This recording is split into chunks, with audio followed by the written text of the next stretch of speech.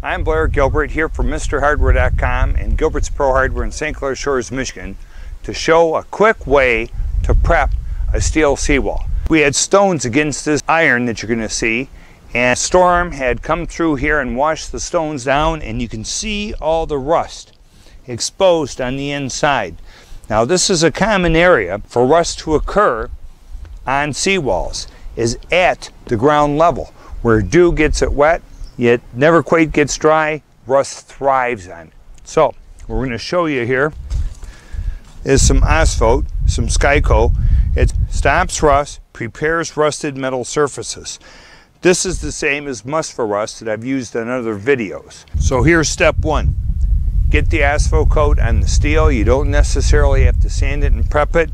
You just have to get it sprayed on, get it liberally wet. This is going to dry. It's going to leave a slight white film on the surface.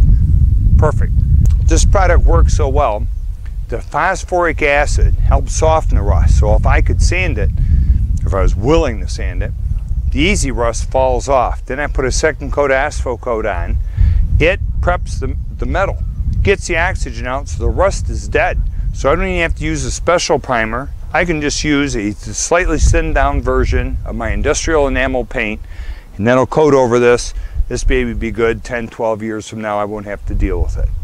The Ospho coat is a waterborne phosphoric acid. It's going to dry on a nice warm day in about an hour or two. So you can paint in 4 hours typically, as long as it's dry. So you just wait for this to dry out. You don't want to put oil-based paint over a damp latex surface.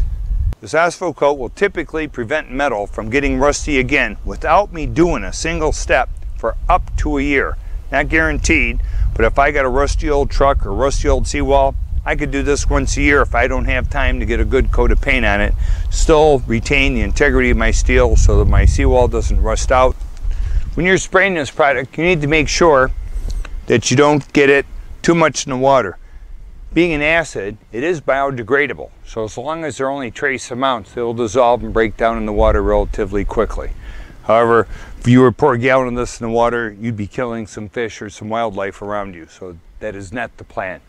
Keep it from going in the water. How important it is, in my case, to save the seawall. So what I've done is, I put some of this in my tank sprayer. I set the tank sprayer wand for a fine mist. And as you may or may not be able to tell, unfortunately our lighting is bad today, but we're going to go along and I'm going to spray the seawall, and this is going to coat the seawall. It's going to suck the oxygen out of the rust. It's going to soften the rust. So when I come back here at a later date, some oil-based industrial enamel, and I paint this is going to take and make my seawall, at least for 10 years, safe from the rust. While we're back, this coat should take care of the seawall. I should be rust-free for 10 more years. So let me show you some of the stuff I'm going to use. I've got some Velspar, oil-based, anti-rust paint. It's around $16 a quart. I'm going for a satin finish. I really don't like high gloss, plus it's slippery. We're going to go for the satin. So we're going to use an oil-based paint, which is a great rust preventer all on its own. I'm going to put this on using a clean and seal deck sprayer. So this tank sprayer has got a nozzle that has a square that's going to give me a fan. This is a fan nozzle, and this is the overspray protector. So when I'm using this, we're going to be able to spray in the seawall, and you're going to see how neat this job can be done. This tank sprayer is not too expensive either, $16, $17. The place I can't get to, and whenever you're using paint, you always need to use a brush to clean up. And if I need to smooth it or push it around, this is just a cute little Linzer roller, but what's nice is it's $4. It's a pan, it's a roller that end paints in a kit. It's hard to beat. I got this, I can go through and touch up anything I have to touch up. So what I'm going to do is I'm going to take some of this paint, I'm going to mix it 10% or so. I need to get it from vitamin D consistency down to 2% milk consistency. It has to be a little watery for it to go through the sprayer properly. I'm going to use paint thinner to thin this paint. I'm checking to see if I cut the paint too thin, if it's going to cover or not. It's a little on the too thin side.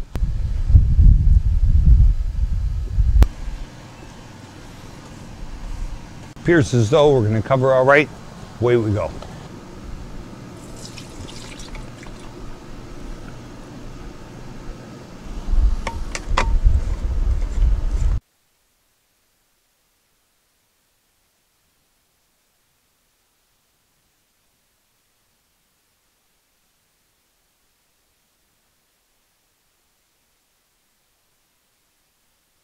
But the easy thing is, it's nice having this roller with that end that paint's on the end, because I can take the roller, I can even out the paint, I can get the bottom of the cap, and then I can get the top of the cap. See how nice this is going in? Now this is just the first coat. When I come back and put the second coat on here, this baby's going to look like a factory finish. In order to clean our tank sprayer, we need to pour out any leftover residue paint that was inside. Then we're going to throw in a little thinner, shake it out, run it through the hose. We're going to do it about 3 times until the paint thinner runs clean. A lot of times I'll recycle the paint thinner when it's not looking too bad, put it back in the tank sprayer just to take and help wash it all out real well. That's where it's going to spit again.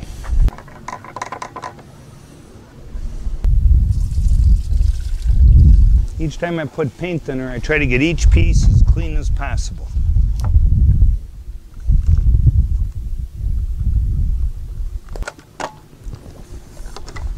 See the nice fan I'm getting? That's just paint thinner. Fortunately, our municipality around here allows us to take and turn in our old solvents and such. Now we're just trying to get our equipment all cleaned out, ready for the next spin.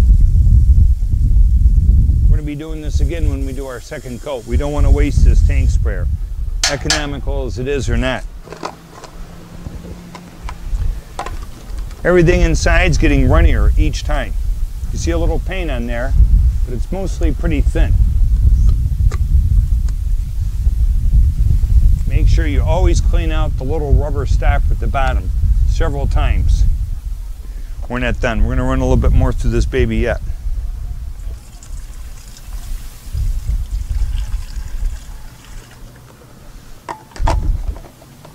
Tim, I'm over here. There's my second batch of thinner. You're gonna see it's getting less paint. Here, I'll show it on the side of the can. You can see how it's pretty transparent. There's a little bit of white coloring in there, but not very much. One more dose, this baby's gonna be clean enough to put away for the next time. A lot of times I'll take the nozzle, I'll take the tip off, I'll put the tip in a little paint thinner in a plastic container or a paint thinner safe container for a little bit.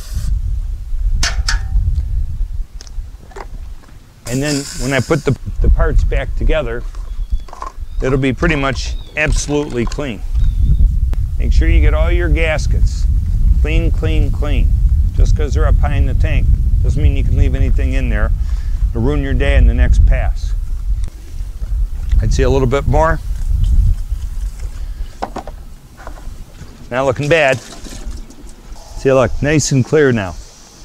Now this sprayer, I may leave a little bit of thinner in here because I'm coming back to this job. So here's my nozzle. Just a nozzle and a cap. But there could be a little bit of paint hiding in here. So I like to take it apart, take a little thinner and make sure that they're clean. We did a good job. We ran a lot of thinner through here. These babies are looking fine. It's going to ruin the next step. So when I come through my next job, this should be all set up. Put my second coat on this wall. All will be well.